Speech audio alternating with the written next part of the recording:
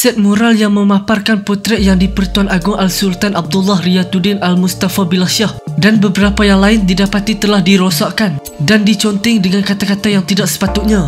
Sebelum kita lanjutkan dengan isu kali ini, kepada anda yang belum lagi subscribe, apa kata anda subscribe dan tekan butang loceng untuk notifikasi video-video menarik seterusnya.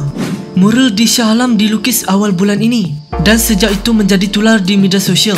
Selain potret Seri Paduka yang dilukis di dinding bangunan di sana, turut menjadi hiasan adalah potret Perdana Menteri Muhyiddin Yassin, Presiden PAS Abdullah Hadi Awang dan Ketua Pengarah Kesihatan Dr. Noor Hisham Abdullah. Menurut klip video pendek berkenaan mural yang diconteng itu dan dimuat naik di Twitter pagi ini, perkataan babi ditulis di antara potret Abdul Hadi dan Muhyiddin dan bersebelahan gambar Al-Sultan Abdullah. Sementara perkataan bangsat diconteng di tengah-tengah potret Dr. Noor Hisham.